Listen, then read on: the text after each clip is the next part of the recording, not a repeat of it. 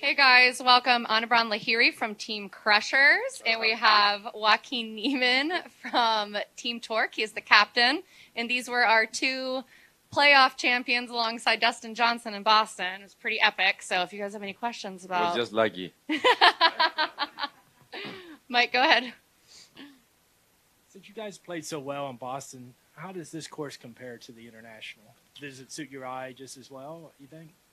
I think it's very different. Obviously, I think Boston there were a lot of holes that you could, get after, lots of birdie holes, lots of opportunities to, pick up a lot of shots. I think this golf course is a much harder test.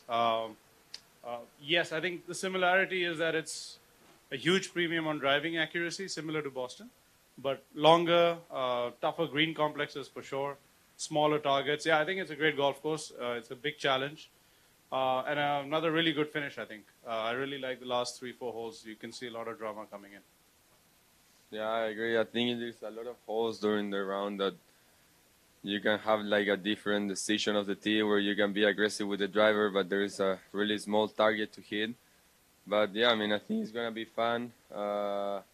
It's a really exciting finish of the last few holes. So yeah, I think it's going to be a good challenge. One other question. How many times have you guys watched the replay of the final round at all?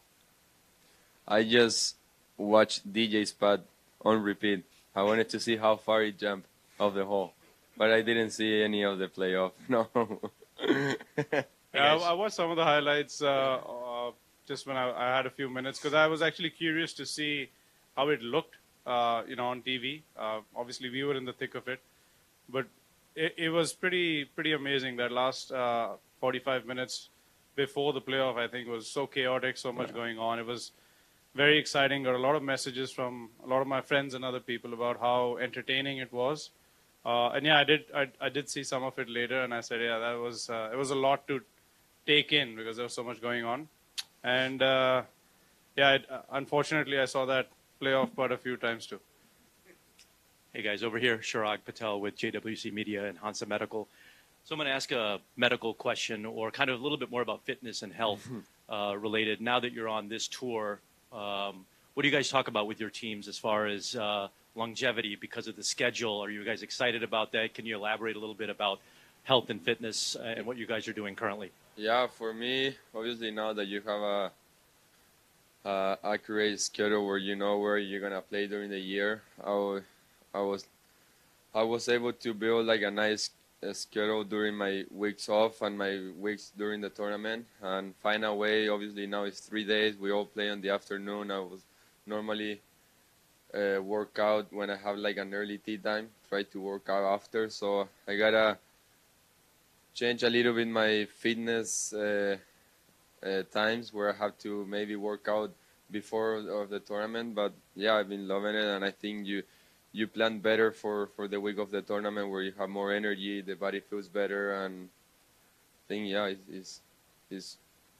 pretty good. It's been feeling good for the last week, obviously. Yeah, I think also in the long run, the off season. Everybody keeps talking about the off season. Now you can actually have more than 4 weeks or 5 weeks off. Traditionally, even when you had a month and a half off, you would take some time out with the family or friends and, take a holiday, and you're not really going to be at least I'm not going to be working out on my holiday. But the thing is, now we have enough time where I can actually sit down with my trainer, work on a, program with my body, sit down with the rest of the team, sort out some other specific aspects, or if I want to go into a fasting protocol, or if I want to do something else, you have the time, and you have, like Joaquin said, you have the schedule in front of you. So in the long run, I think, yes, you can do a lot more work, you can gain a lot more in between seasons, just because you have the luxury of time, which traditionally you didn't have. Thank you, guys. Hi, fellas. I'm John Kyleman with the Chicago Tribune. Quick question about the continuing concern over the funding of this Gulf Series coming from the Sovereign Wealth Fund of Saudi Arabia. The Senator of Illinois just tweeted a few hours ago that this event is using a golf glove to cover a bloody hand. What is your response to the continuing criticism that the players in this series are participating in sports washing? See, we are all just here to play golf. I think what has happened over the last few weeks, what people have witnessed in terms of the golf, speaks for itself. Honestly, I'm not going to comment on anything political. Everybody is obviously entitled to their opinion. I have mine, but I don't think it's relevant. My golf is relevant. What we do with our actions for the community here are relevant. And those are all visible. And I think that's what people need to see, and that's what people need to focus on, because there's a lot of good happening, but no one's talking about it. I agree. Yeah, there's a lot of good things going on, and like you say, I mean, I'm also here for have a good performance on the golf course and see how we can grow the game in a good way, and doing this team format. I mean, it's getting so excited, and I've been loving it. Joaquin, I want to go back to the point where you made the decision to come over here after having some success on the other tour. What were some of the pros and cons and concerns that you had? And now that you've experienced it, how have they been answered for you? Yeah, it's been, once I got here, I realized it was the best decision I could have made. Everybody here is talking about the team format that I always grew up playing. When I was in Chile, my junior career, I always played team events, and it was something that really drives me into be a better person, a better golfer, and push the limits on the golf course. So I've been feeling great, how I wanted to improve every day. So, I mean, yeah, the team format was one of the biggest things that motivates me and drives me now. Take the decision. Hi, can I ask both of you, the kind of reaction that you get over here and is quite different from, I'm sure, especially for Ban, what you're getting from India and back home. Can you just talk about that? How was the reaction from all your friends and other people when you finished second? And also for Joaquin, I mean, like, how are people in Chile reacting to your decision and your play? So, yeah, obviously, I think the perception back home is very different.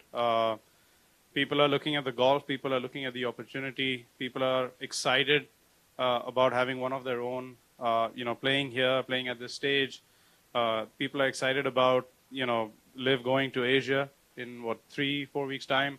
I have at least 20 people that I know of who are flying to Bangkok, just from the people I know. And that's just India. I'm sure people are flying over from Singapore and Malaysia and everywhere, because golf is huge in Asia. So people are viewing this as, something that could be the lifeline for them going forward, not just with what they're doing with the Asian Tour, but just the fact that they're going to get to see some of the players that they would like to see, because I think everyone gets showed, and everybody's looking at golf shots, and people are loving the broadcast, and all of it is just overwhelmingly positive, and people are excited. So yeah, I mean, it's been fantastic. I'm very happy and very lucky, to have so many people so positive about everything that's going on.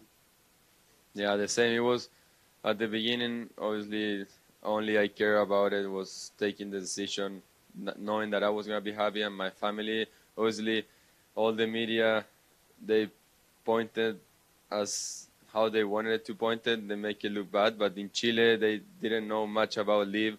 Now that they watched me in last week, they're really excited of how things could go in the future with the team aspect also. And yeah, now everybody in Chile is loving it, and now they're able to watch me more during the round instead of how they were used to before. So in that way, yeah, they're really happy. And Ban, can I ask you also, the Iron Heads, which is you comprise of all Asian Tour players, captained by Kevin, they did really well last week. I mean, I don't know if you managed to have a look at the leaderboard at one stage. With 9 holes to go, they were 5 ahead. Finished outside the podium, though. What are your thoughts on those 3 players and any of the Asian Tour players, given your own history of playing in Asia? What does this tour do for them? It didn't surprise me one bit. I think if you look at the quality of golf, some of these players specifically who are playing for Ironheads, they're not household names in America. But if you look at their record, you look at their scoring average, you look at how they played in the Open Championship, for example, or some of the other bigger, large, global events, their performance speaks for themselves. And obviously, I don't need to talk about the potential of the talent in Asia. It is incredible. It's huge. There are so many stars that have come from that channel. So many people who've made their future and made it big in golf coming from there. So it doesn't surprise me. I think, the more they play at this stage, the more they see their names on top of the leaderboard, and the more comfortable they get, I think their performances are only going to get better. And I think it's a great testament and vindication of the quality of golf that exists in Asia. And I think it can only get better. So, for me, it makes me smile. But I smiled more when we finished ahead. But that's why team golf is so much fun. So much can happen. Like I said, I think Boston was a great, like I said, testament to what LIV is all about. And I think the more golf action we have like that going forward, the more people are going to recognize that this is just a different product. And no one's asking you to like it. Just watch. I'm pretty sure you will. I have a question over to you, Ray. How much did it factor into your calculation when you made the decision to join LIV? What it would do to the sport back at your respective homes? And what do you think it can do? What do you think your presence on this tour could mean for golf back home? Want to go first? You can go. Yeah, I mean, I know for a fact that people back home are excited, basically because they can see me play golf. There have been many occasions where I've played well, and they've got to see practically nothing of me. But on this platform, everybody is pretty much, a spotlight. Everybody has a spotlight on them. Doesn't matter if you're making a 40-footer. Like, normally you watch a golf broadcast and oh, here we have so-and-so, and it's going in from 150 yards. Because that's the only golf you ever see, right? If I don't hold out from 150 yards, I'm not going to get the 3 seconds on TV. That doesn't happen here. It was easy to guess on TV when that putt was this putt's going in. You want to take a bet? Yeah. Anyway, so so for one thing, and that was the biggest feedback I got, is like, we actually got to see you play. And I'm sure it's the same for every player in the field. Of course, I played well, so they got to see me a little bit more. But even if I'm, middle of the field, you're still going to see me hit a few shots. You still get a narrative because you follow my team. So my team also is something that my fans or other people who are following me will also follow because it affects me. And that's where the team aspect also builds the fan base. So I think the whole dynamic works really well, especially in countries where golf is still growing. People are still trying to educate themselves with the sport. People are trying to get interested and get involved. This platform, I think, does a lot more engagement than what has existed before. Yeah, I'm the same. I mean, I think, like I just said before, they're able to watch me a lot more on TV.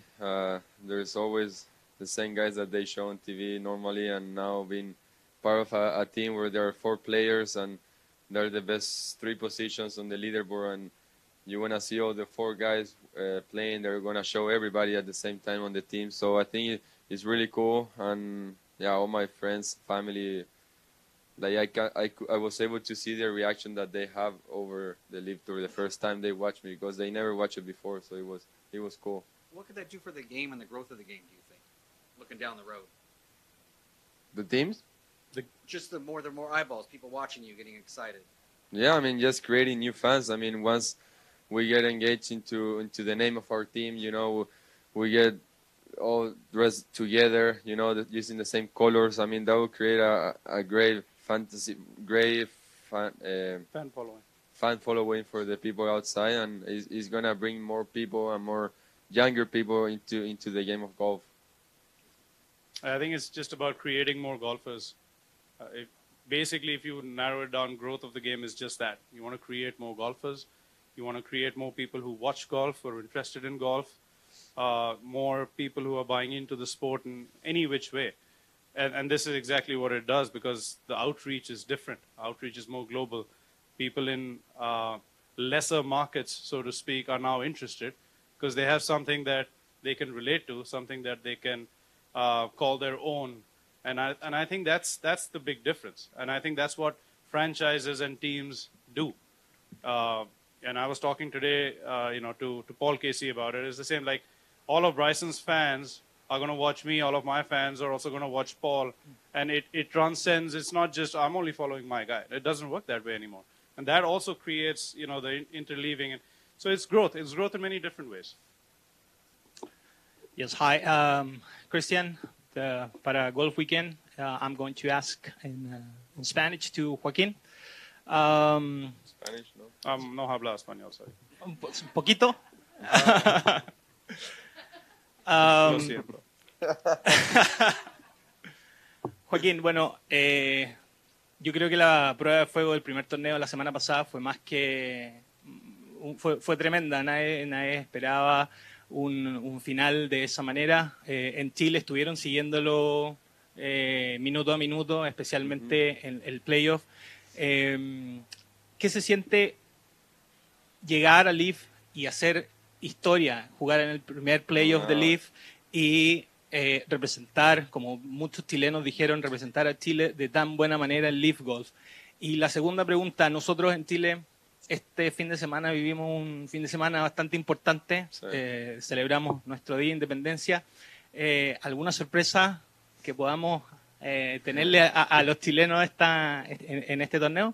Sí, o sea, no era como que la gente no se esperaba que quizás yo ganara o no. O sea, obviamente yo voy a cada torneo tratando de poder ganar y quizás se me enredó un poco en los últimos hoyos. Sabía que pude haber ganado el torneo, pero fue una semana especial poder inaugurar el LIV Tour de esa manera y poder meter a todos los chilenos a ver que les guste o que lo disfruten de verme jugar y pelear el torneo.